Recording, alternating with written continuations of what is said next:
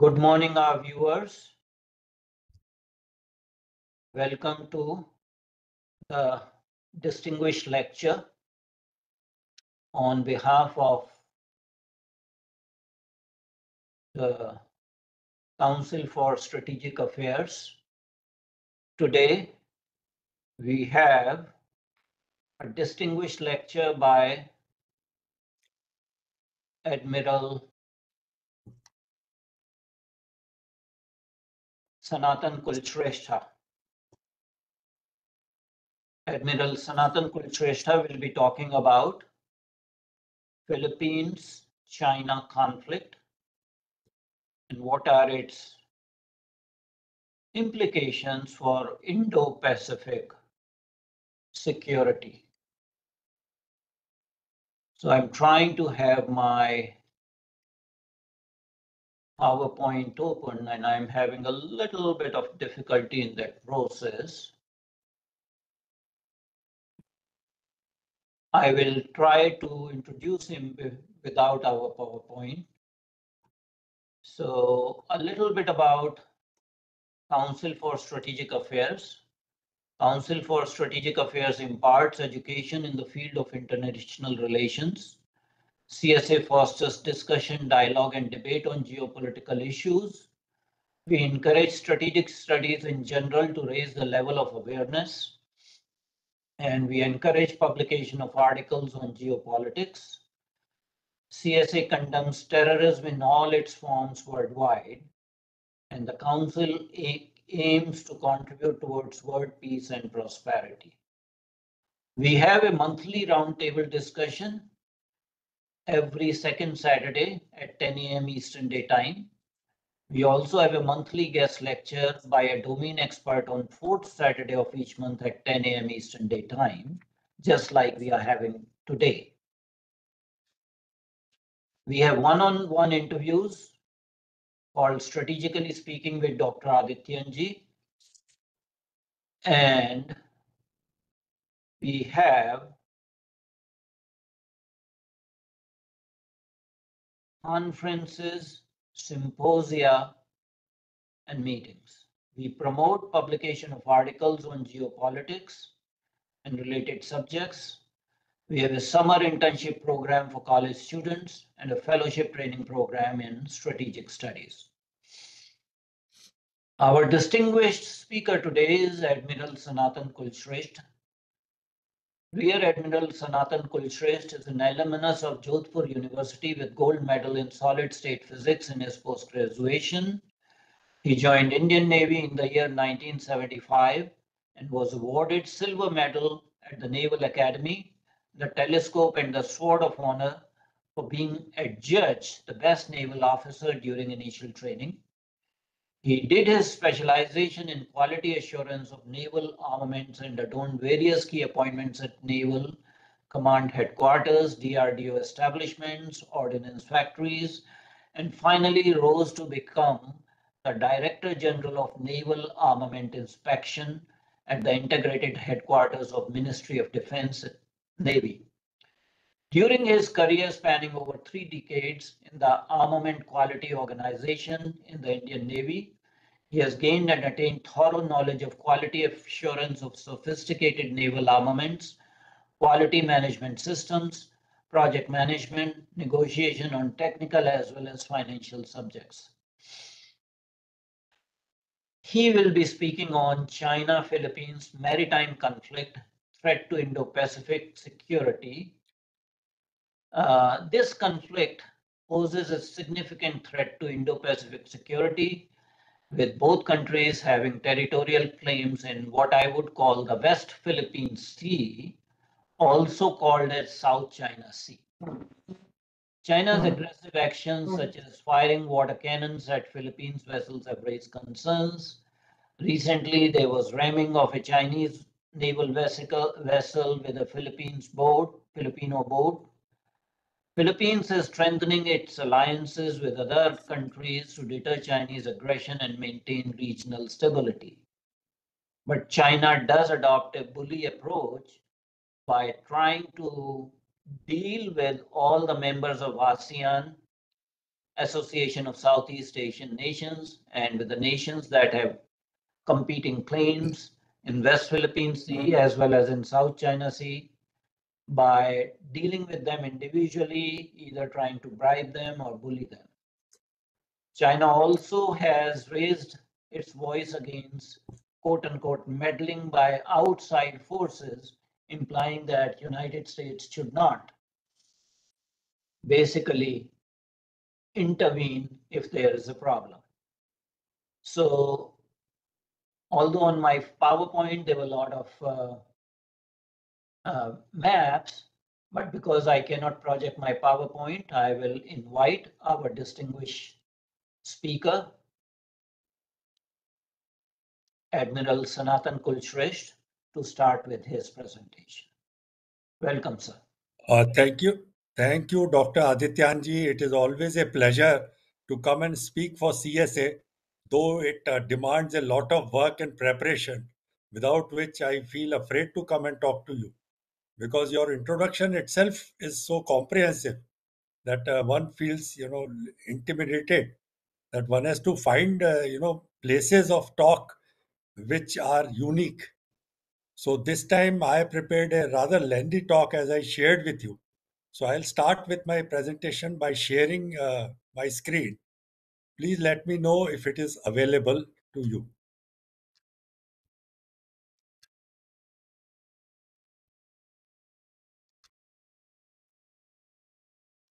Is the screen visible to you, Dr. Adityan? Yes, it is. Okay, then here I start. I'll be a bit fast in my talk. If there is any issue, then we can discuss at a later time. Okay. The Philippines holds a special position in Southeast Asia. Its unique location between the Pacific Ocean and South China Sea provides an unmatched advantage in terms of geography. This puts Philippines in the middle of major sea routes used by many countries for trade and navigation. As a result, the Philippines has become a crucial player in the dynamic Indo-Pacific region. Its position not only shapes its own national interests but also impacts broader regional security dynamics. The Philippines' role as a central player in Indo-Pacific region is not just a product of its geography, but is deeply rooted in its history. The archipelago has long been a prize for empires because of its strategic maritime location and rich natural resources. The Philippines the Philippines' experience in World War II, particularly with Japanese occupation and consequential battles alongside Allied forces, underscored its geostrategic value. Post war of independence laid the groundwork for the country's pivotal role as a foundation of democracy in Southeast Asia during the Cold War. The maritime history of Philippines is not just a tale of seafaring and trade, but also a prelude to its pivotal role in global warfare. In the 15th century, the archipelago underwent significant expansion and the state formation driven by the demands and opportunities for maritime exploration. Navigators set sails across the vast oceans, charting new routes and forging connections that would mark Philippines as a nexus of cultural and economic exchange. The growth of powerful coastal polities during this period is remarkable. Rising from a scattered collection of barangays or tribal units, these states harness the wealth of their marine surroundings to build societies with intricate social structures and governance systems. Trade flourished as Philippines developed extensive commerce with neighboring Asian giants. Links with China brought silk, porcelain, and tea. From India came spices, textiles, and precious stones, while contact with Arab traders introduced Islamic influence. In November 1564, Spain under King Philip II conquered and colonized the Philippines. The merging of Spanish and Portuguese crowns under Iberian Union of 1580 and 1640 helped make permanent the mutual recognition of Spanish claim to the Philippines as well as Portugal's claim to the Spice Islands or the Moluccas. From 1565 to 1821, Philippines was governed as a part of the Mexico-based Viceroyalty of New Spain, which was later administered from Madrid following the Mexican War of Independence. There were three naval actions between Dutch corsairs and Spanish forces in 1610, 1617, and 1624, known as the first, second, and third battles of Playa Honda, respectively. The second battle is the most famous and celebrated of the three, with even forces, that is, 10 ships versus 10 ships, resulting in Dutch losing their flagships and retreating. Only the third battle of 1624 resulted in Dutch naval victory. In 1646, a series of five naval actions, known as the Battles of La Naval de Manila, were fought between the forces of Spain and Dutch Republic as a part of 80 Years' War. Although Spanish forces consisted of just two Manila galleons and a galley of crews composed of Filipino volunteers against three separate Dutch squadrons totaling 18 ships, the Dutch squadrons were severely defeated by the Spanish Filipino forces, forcing the Dutch to abandon their plans for an invasion of Philippines. British forces occupied Manila from 1762 to 1764. However, they were unable to extend their conquest outside Manila as the Filipinos stayed loyal to the remaining Spanish community outside Manila. The Spanish American War began on 25th April 1898. On 1st May 1898, in the Battle of Manila Bay, the Asiatic Squadron of the US Navy, led by Commodore George Dewey aboard USS Olympia, decisively defeated the Spanish naval forces in the Philippines. With the loss of naval forces and the control of Manila Bay, Spain lost the ability to defend Manila and therefore the Philippines. The American occupation, however, was not expected and not accepted, and many rebellious skirmishes took place until 1913, after which Americans ruled undisputedly until Japan occupied Philippines from 1942 to 1945. The transformation of Philippines from a bustling trade hub to a prime target during World War II demonstrates a pivotal moment in history. Japanese military strategists recognized the archipelago's strategic importance.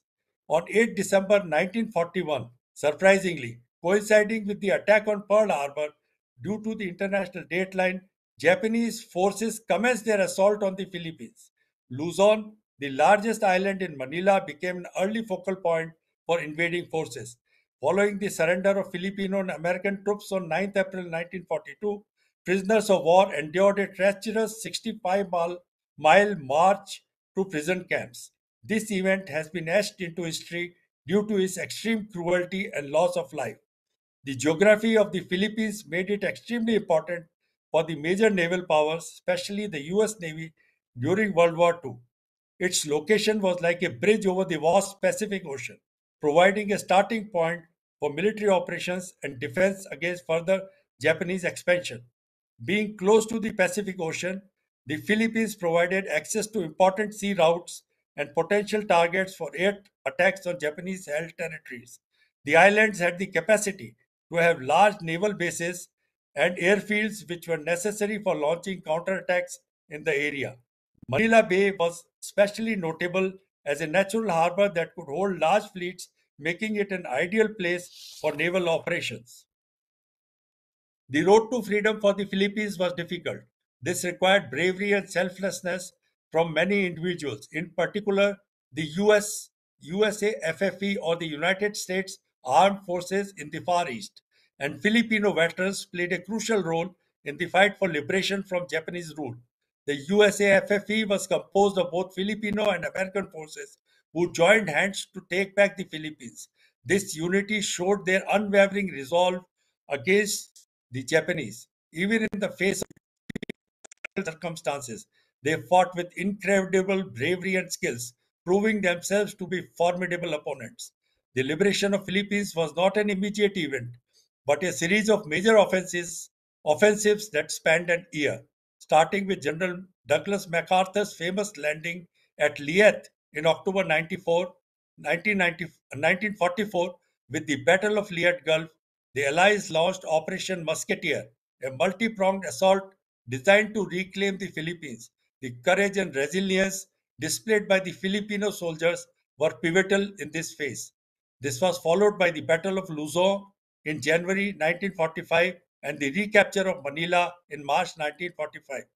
The Battle of Manila stands out as a particularly significant as particularly significant. This intense clash happened within the city itself and is remembered today as one of the largest urban battles of World War II. Japanese soldiers fought fiercely, causing widespread destruction and loss of civilian lives. However, amidst this devastation, the resilience of the Filipino people shone through. Despite facing unimaginable hardships, Filipino soldiers, alongside their American allies, managed to free their homeland from the Japanese control.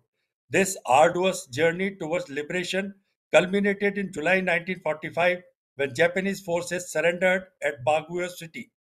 The recognition of these brave Filipino veterans came much later.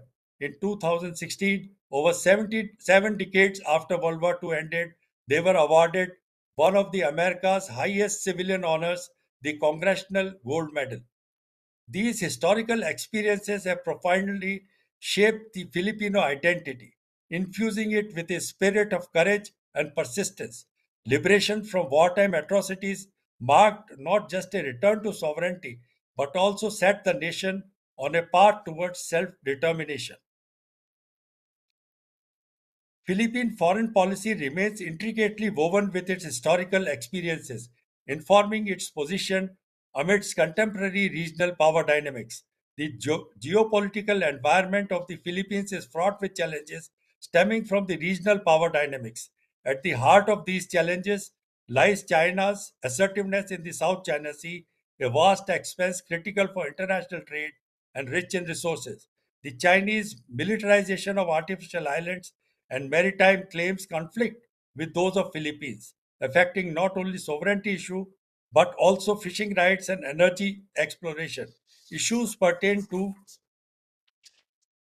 China transforming reefs into military outposts equipped with airstrips and missile defense systems.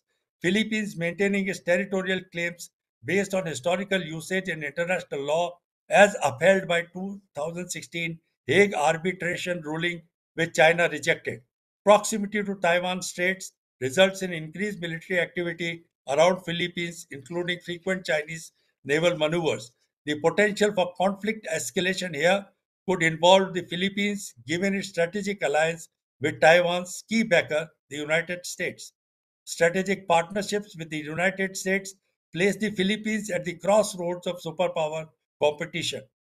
Military cooperation measures include joint exercises and defense aid, bolstering Philippine capabilities in response to regional threats.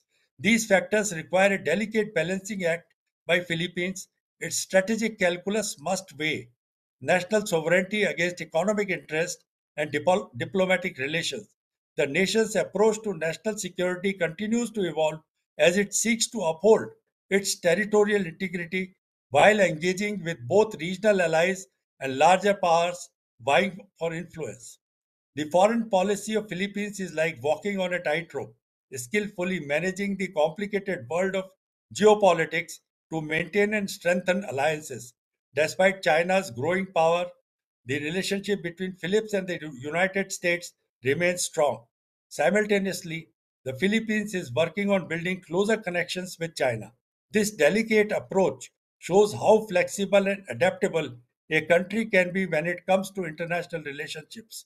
The advantage of this strategy are as under enhanced diplomatic leverage by dealing with both China and United States. The Philippines places itself in a position where it can influence decisions that affect the region and its own interest. Having good relations with both these major powers can bring economic advantages such as investments, trade opportunities, and financial assistance for development. The alliance with the United States gives Philippines a sense of security, while its ties with China can help prevent potential conflicts, especially in disputed areas of the sea. Of course, there are also difficulties in balancing relationship with these two powerful countries.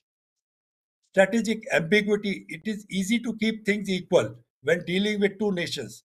Philippines needs to be careful not to get too involved or appear biased towards one side.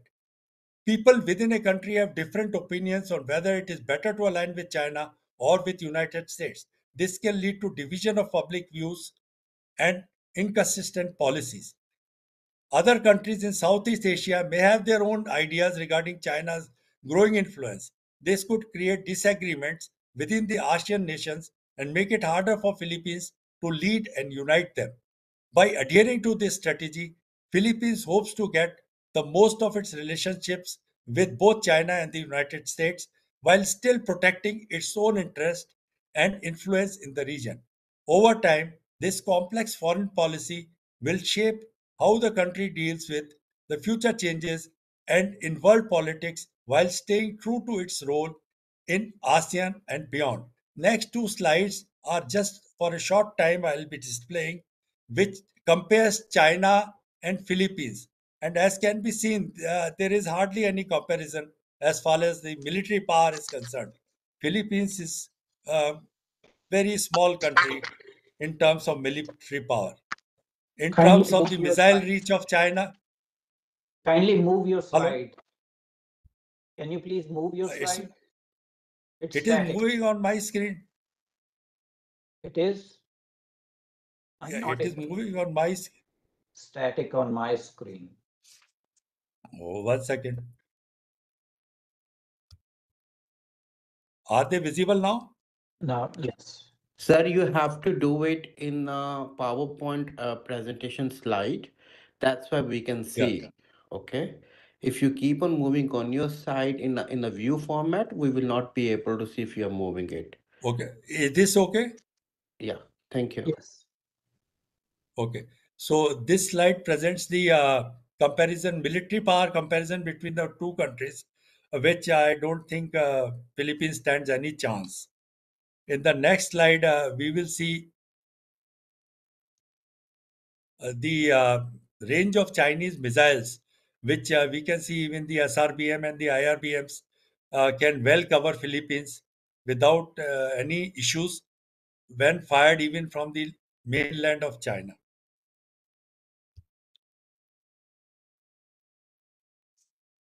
So what does Philippines do?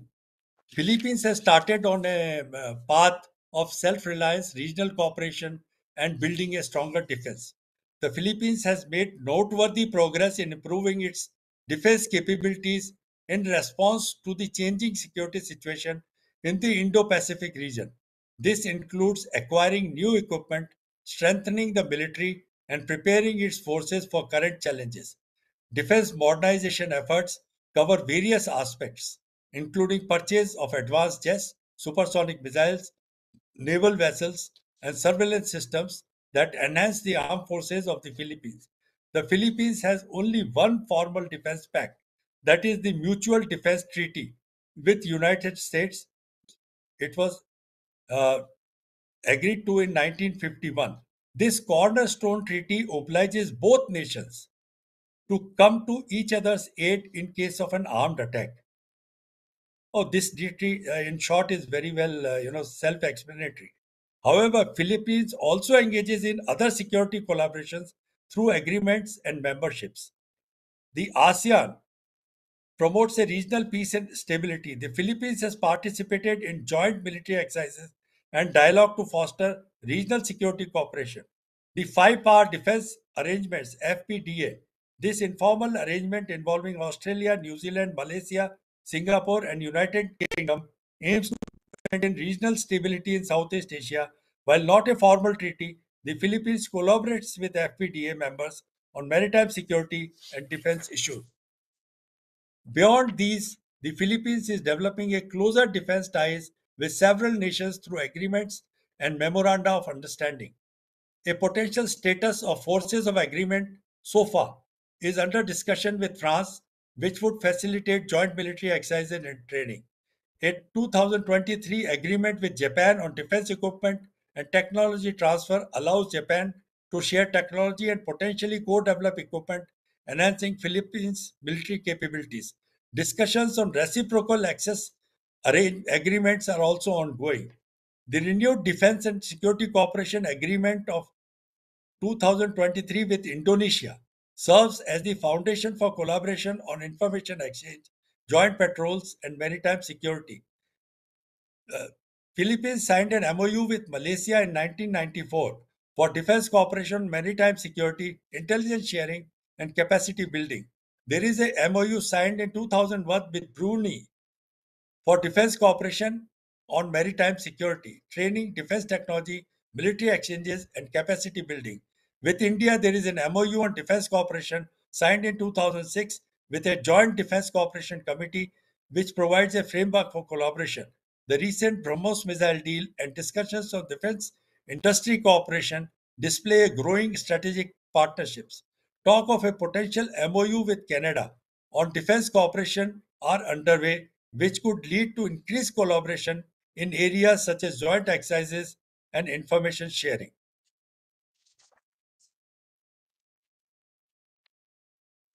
The European Union has recently shifted its attention to the Indo-Pacific, outlining a strategic vision that aims to strengthen cooperation with regional players. This was motivated by the EU's commitment to support rule-based international system and address China's assertive behavior.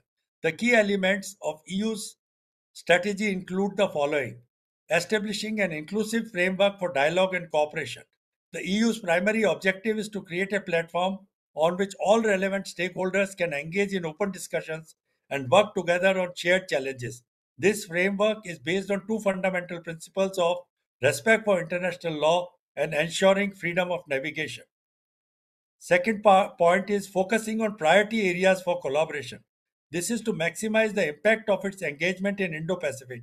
The EU has identified several key areas that can contribute effectively because of shared interest with the regional partners. These areas include climate change, promoting digitalization, and advancing connectivity. The potential areas for alignment with Philippines are: this evolving EU strategy presents potential areas of convergence with nations such as Philippines. The shared interests include the following: sustainable development, maritime security. As archipelagic state, the EU and Philippines share concerns about maritime security threats such as piracy, illegal fishing, and maritime terrorism. Cooperation in the areas such as information sharing, capacity building can help address these challenges. Then next is upholding of international norms. Understanding the impact of EU China relations. This point is important for us. The evolving dynamics of EU China relations also have implications for the Philippines' geopolitical stance. While economic interdependence continues to shape EU China ties, differences in values and concerns over China's actions in South China Sea have created tension. Key points to note are: the EU's response to China's assertiveness is EU has demonstrated a willingness to push back through measures such as sanctions imposed over human rights abuses. This signifies a shift towards a more robust approach to dealing with China. For countries like Philippines that have close economic ties with EU and China, managing this delicate balance between economic interest and security consideration is crucial. The divergence between EU and China regarding certain issues may influence how countries navigate their relationship with these major powers. The interaction among these external actors, USA, the EU, China, and the Philippines, adds another layer of complexity to the already intricate geopolitical landscape of Indo-Pacific region. As countries pursue their respective interests and navigate competing dynamics, the need for constructive dialogue and cooperation has become increasingly important for ensuring peace, stability, and sustainable development in the region. The China Philippines relationship is quite complex. China and Philippines, which are geographically close neighbors, share a complex relationship marked by economic interdependence and territorial disputes. Centuries of trade and cultural exchange have intertwined China and the Philippines. However, the 20th century brought about new complexities. With its rich fishing grounds and potential natural resources, the South China Sea has emerged as a major point of contention. Despite territorial disputes, China is the largest trading partner of the Philippines. Significant trade flows and Chinese investments are crucial to the Philippine economy. This economic interdependence creates a complex situation in which the Philippines seeks to balance its security concerns with economic ties to China. The relationship between two nations has fluctuated in recent years. The presidency of Rodrigo Duterte, that is from 2016 to 2022, prioritized economic ties with China, downplaying the South China Sea dispute. However, the current president, Ferdinand Marcos Jr., has shown willingness to reassert Philippine claims while maintaining open communication channels with China. Reconciling the South China Sea dispute remains a major challenge. Both sides need to find ways to manage tensions peacefully and explore avenues for cooperation. The Philippines faces the challenge of balancing its economic ties with China and its security alliance with US. Maintaining strategic autonomy that upholds nation's interest is crucial. Public opinion in Philippines holds a negative view of China due to South China Sea disputes. Addressing these concerns and fostering trust-building measures is important. Coming to the role of US. While not directly involved in the territorial disputes, the US has been a prominent figure in this conflict due to its strategic interest in ensuring freedom of navigation through these crucial waters. To challenge China's territorial claims, the US conducts freedom of navigation operations. These operations involved deploying warships within 12 nautical miles of contested territories claimed by China to demonstrate its non recognition of Chinese sovereignty over these areas. Additionally, the US provides military aid to countries such as Philippines and Vietnam as a counter to Chinese aggression. The Philippines Mutual Defense Treaty could potentially be involved in response to an armed attack on Philippine forces, public vessels, or aircraft in South China Sea. By standing up against China's unilateral alterations of the status quo in these contested waters, the US aims to deny any further escalation of conflict and uphold international maritime laws. ASEAN holds significant weight in regional security because of the following reasons. ASEAN members collectively negotiate with larger powers such as China on issues such as maritime security and trade. The ASEAN works towards peaceful resolutions to dispute among its members with external parties. ASEAN promotes economic growth and stability through regional cooperation, which can counterbalance external pressures. China's interactions with ASEAN are complex. While it seeks economic cooperation through forums such as BRI projects within ASEAN countries, their conflict interest in territorial disputes, such as those in the South China Sea, pose challenges to this relationship. Nonetheless, ASEAN remains pivotal to maintaining a balance in regional power dynamics. The intricate interplay between these key players underscores the multifaceted nature of China Philippines maritime conflict, with each actor bringing distinct motivations and resources to bear on this issue.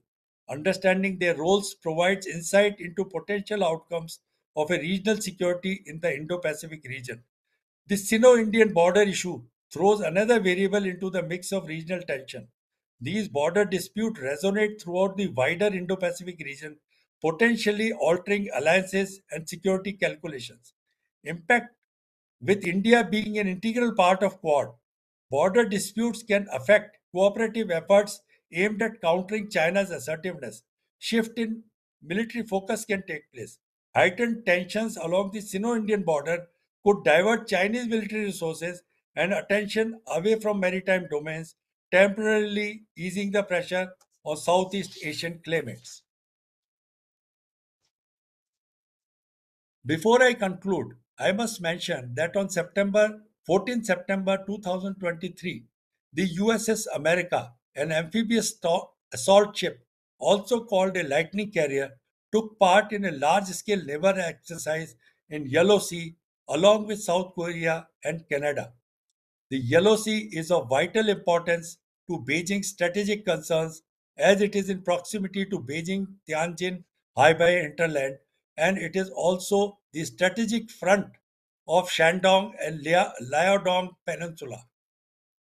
If you recollect, in October 1994, the USS Kitty Hawk was confronted by a Chinese nuclear submarine in the same area and had led to a critical crisis.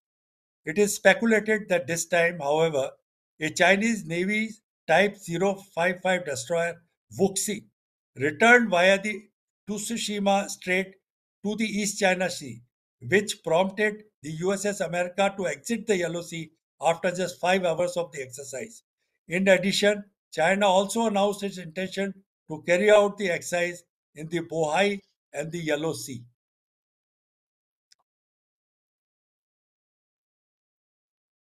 China thereafter carried out a large-scale exercise with carrier Shandong and 20 other ships well beyond the first island chain in the Philippine Sea between Taiwan and Guam, which is the America's largest naval base nearest to our shores.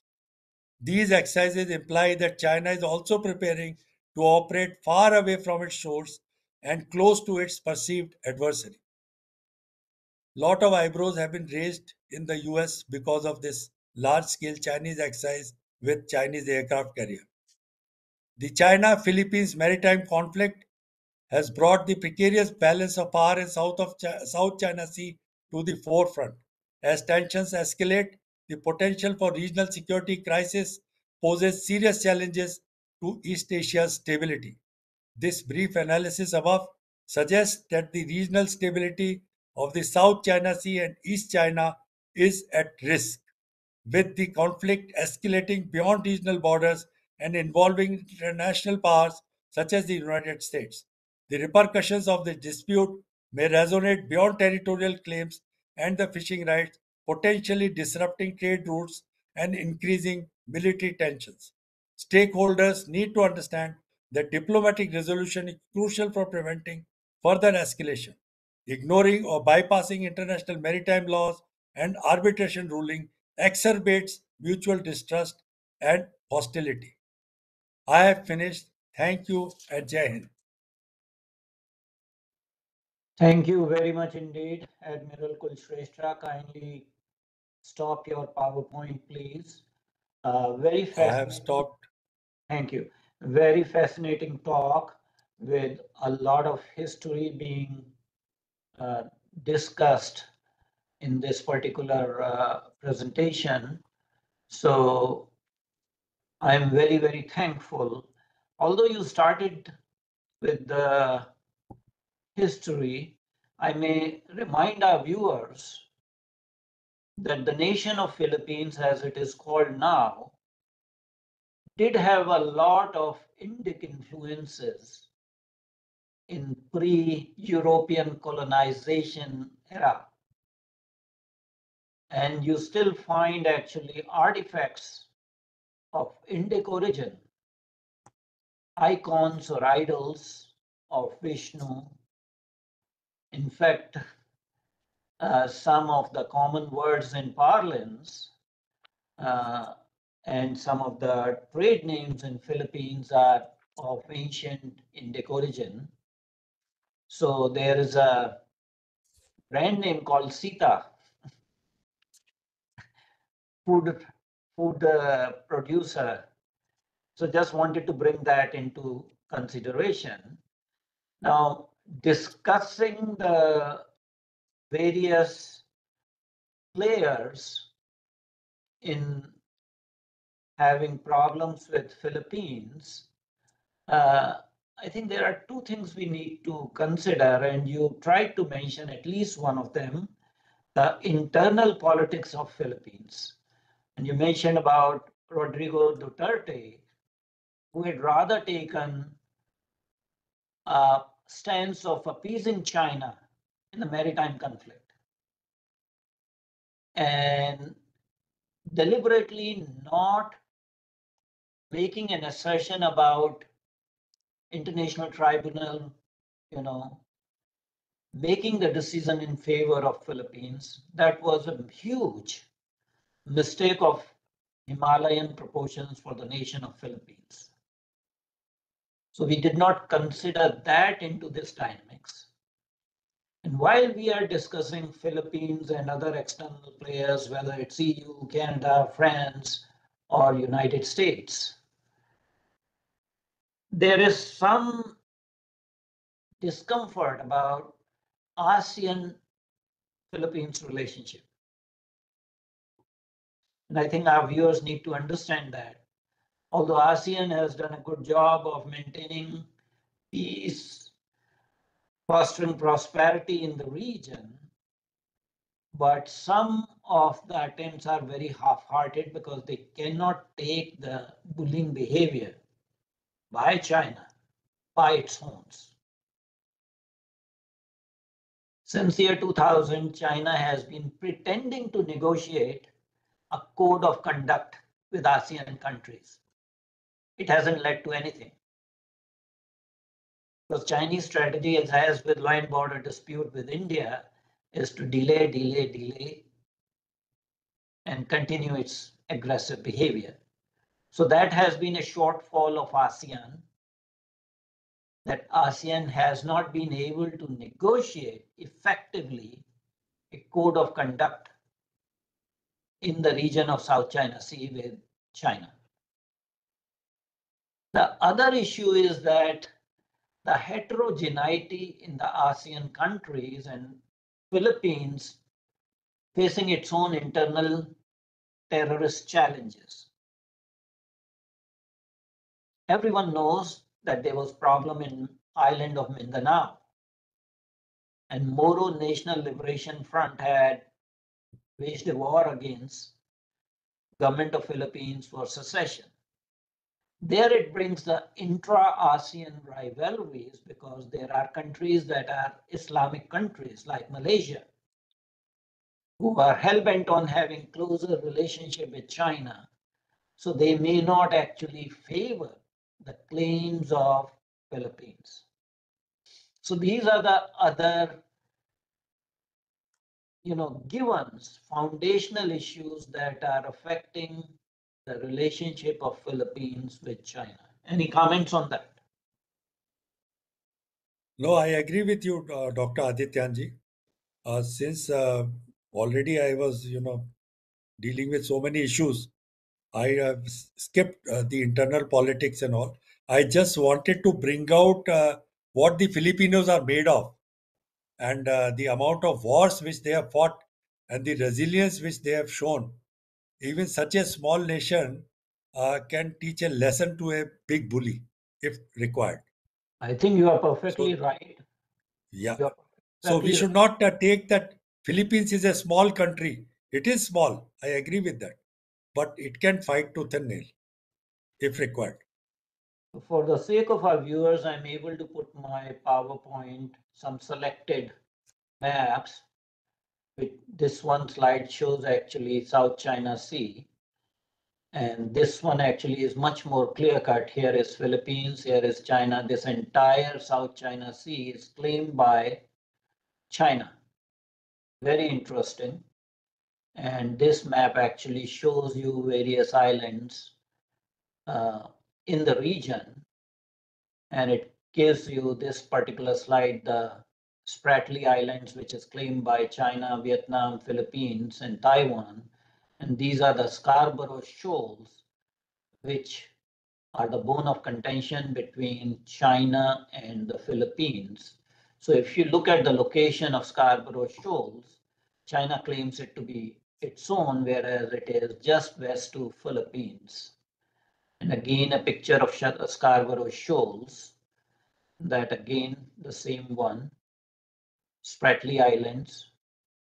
So I just put it because viewers should have some understanding where these islands are.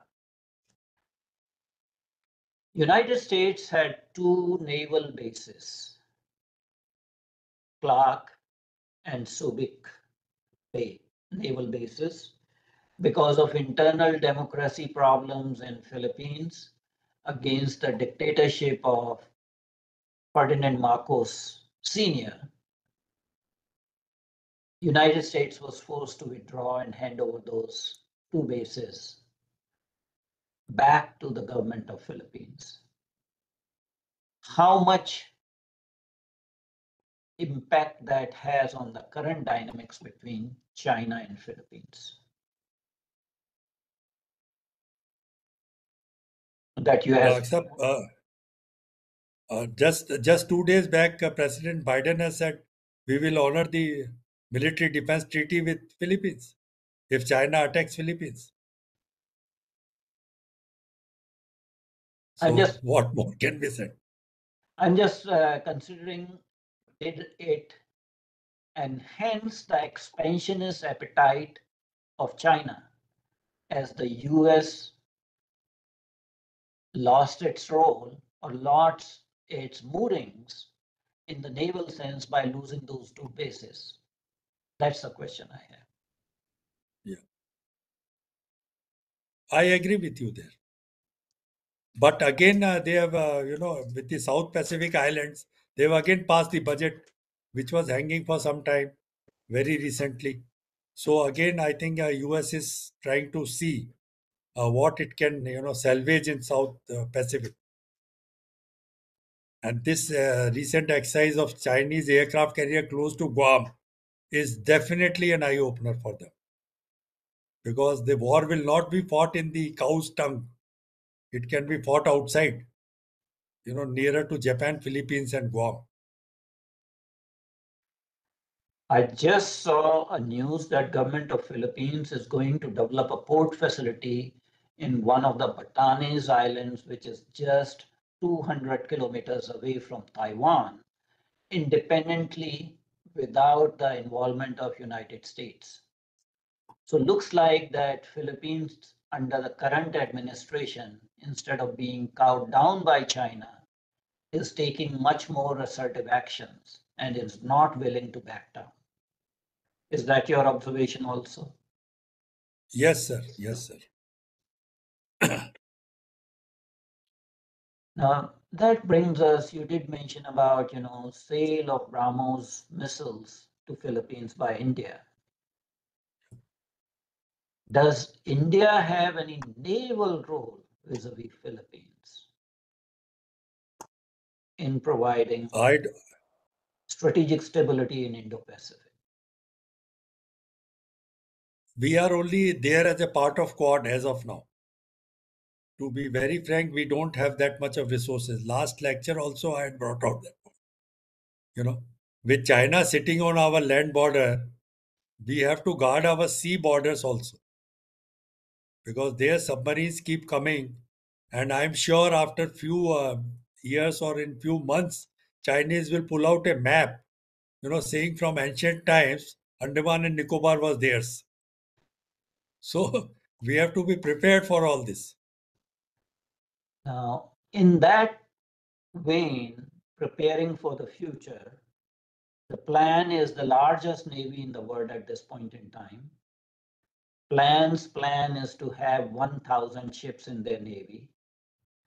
They Yes. have dual use mercantile vessels since 2009, that all their mercantile merchant navy is now retrofitted for dual use. And they actually adopt the tactics of naval swamps. They'll send 50 ships to one of the Philippines islands, where Philippines naval forces get overwhelmed because they cannot deal with so many ships. There is a plan by China to have at least 6 aircraft carrier formations by 2035. India is now planning for a third aircraft carrier. And it has been my pet peeve that India should have at least 6 aircraft carrier formations for power projection. However, planners will say that it is very costly, but there's no budgetary allocation for that. But when we are planning for any threat perception and dealing with the maritime threats, which are ever increasing in Indian Ocean region, with China coming now into Maldives, would it behoove government of India to have a long-term plan for power projection and have 6 aircraft carrier formations, if not by 2035, at least by 2040, so that we can effectively counter Chinese naval threat and not just be lulled by complacency that there's a choke point at Malacca Straits? I think the planners have already considered all that, And if you have been following the Indian press, the fight for third carrier also took quite a long time, with strong objections from the other two services. But I'm happy that government has finally agreed for it. So looking at six, I have my doubts whether by 2050 we will have six. One point I want to bring out is that the operational availability of a carrier of, say China will be only 40%. So out of six, two or three maximum will be available at a time. And that applies to US carriers also. So that part has to be seen. And that again applies to Indian India, carriers yes, also, India also. So, because INS Vikramaditya is yeah, always under some kind of repair and yes, fitting. So at yes, least yes, one yes, career we can keep will be yes, yes. uh, So, not available. Uh, but I think for future security of India, it is imperative that we, yes, treat our navy well. And it's not a question of nuclear powered submarine versus aircraft carrier formations. Actually, we need both if we have to counter this threat of China in the Indo-Pacific. And as India becomes a regional security provider, I'm avoiding the term net security provider, a regional security provider, India will have to improve the capacity and capability in the region to counter the naval threats that are coming from China. I agree with you. We don't seem to have very many questions from our audience. I do see Ambassador Kapoor there in the audience. Maybe I'll invite him to ask any questions or make any comments. Ambassador Kapoor. Ambassador Kapoor, do you have any questions or comments? We would learn a lot from his comments. No, I've been listening to the comments of Dr. Kulshrestha very, very keenly and enjoying them. And this is a very important theater, which has suddenly become very active and hostile. And I guess it's going to be, a trendsetter also, because with the heat increasing over Taiwan, with the, Philippines sort of stiffening its back against China. And in spite of the ruling by the International Court on the islands, which said Philippines has a legitimate claim, China has refused to accept that also. So a lot of these issues are going to come to a boil in the near future. And the different scenarios, I would like to hear from Dr. Kulshrestha, in the sense that, he has analyzed very well about all the support which Philippines has available, all the inherent strengths. But if push comes to a shove, what would be the scenarios vis-a-vis Philippines and China primarily? And how would that play out? And if China launches an attack on Taiwan, how would that play out? So that is not part of the talk today, but still as an extrapolation. Thank you, Dr. Adityanjee. And thank you, Dr. Kulshrestha. Sir, as I had also mentioned, the situation in South China Sea is very, very volatile. And also in the Yellow Sea, which American, this amphibious assault ship had to scoot from there within 5 hours, because a Chinese ship came from behind, from East China Sea. So, in case of a face-off, I don't think China is contemplating attacking Philippines at this juncture. It will be very foolish of them to do it, because with the treaty which America has got, and 2 days back, President Biden has said we will defend Philippines if China attacks it. So the USA will have to support them, and it can easily escalate to a very, very severe war. Now, regarding Taiwan, we are keeping our fingers crossed. At least I am keeping my fingers crossed that there should be no bloodshed. But again, America on that part has said that they accept the one China theory, one nation theory. So I would like to hear from you what that means. They are supporting Taiwan, supplying arms, and they are saying it is one China theory. So what does it mean? Yeah, no, but about your point that America will come in very strongly. Yes. If I am sitting in Washington, D.C., and I see the distractions which have been posed by the Ukraine Russia war and the impact it has had on the American economy and the budget also. And then there is a Middle East, Palestine, Israel situation, which is again very difficult to come to a sort of a acceptable solution by all sides concerned. Now, with that perspective, to have another front open up far away from my border, how much of interest will I have besides sending some flags, some all these groups, career groups which they have, but to actively dirty my hands and get open up another front where I'm directly an actor. How much of capacity I'll have, particularly if I'm almost like nearing the end of my tenure here as president in a few months, and elections are due. So I am not very sure as to what sort of they have made those statements. Of course, Biden has made that statement very firmly, but how much he'll be able to deliver on that is a very big question mark. That I agree, sir. But the Pacific Fleet is there, which is very formidable, and Chinese today are in no position to take on that fleet. They can have the missiles based on land, but from Guam and Hawaii and the Pacific Fleet, plus the UK and France, Australia also supporting them, they can create a lot of trouble for China. They Right. can lock their ships there only. I don't think China will attempt that. Thank you. I think in all possibility, China will continue to do what it has been doing, continue to bully Philippines. Yes. And it is not just Philippines. China will continue to bully Japan over Senkaku Islands dispute. It will continue to bully Taiwan in a much more assertive manner.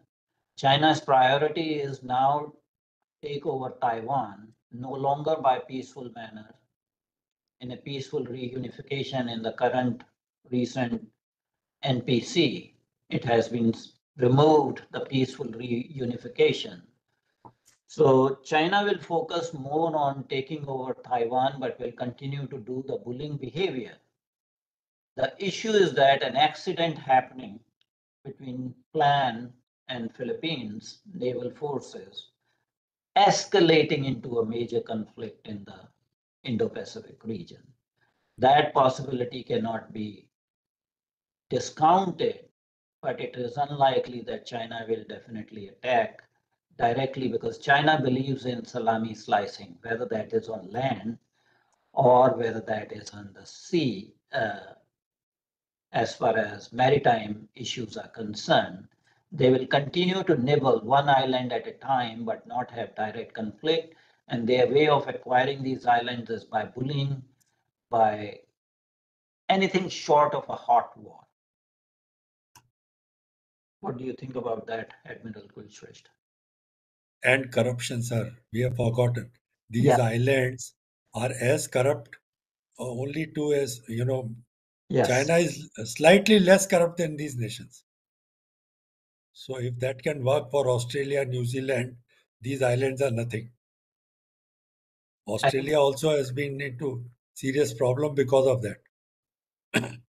Yeah, but recently Australia and UK, they sort of signed a joint statement in their 2+2 meeting about criticizing China for its stance, and so that may also have some sort of impact. Australia wavers between Yes.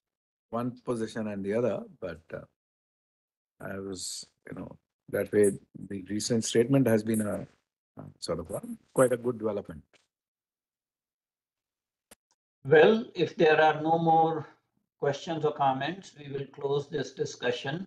It was an excellent presentation from Admiral Kulshrestha. We are lucky to have you as our member of advisory board. In fact, two members of our advisory board, Ambassador Kapoor and Admiral Dr. Kulshrestha, are present today. So it's always a pleasure to hear their considered, very thoughtful views.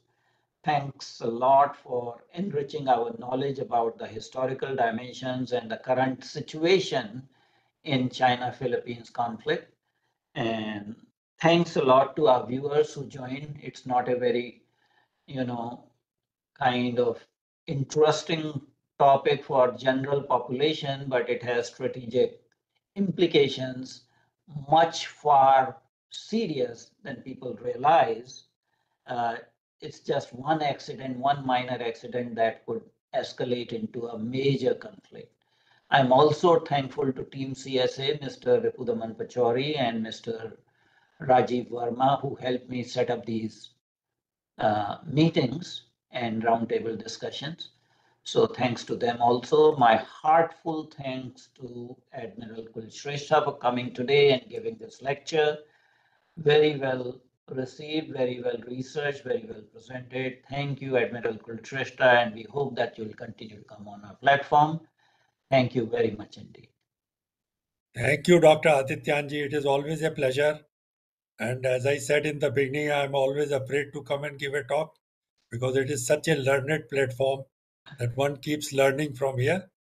Namaskar and Jai Hind.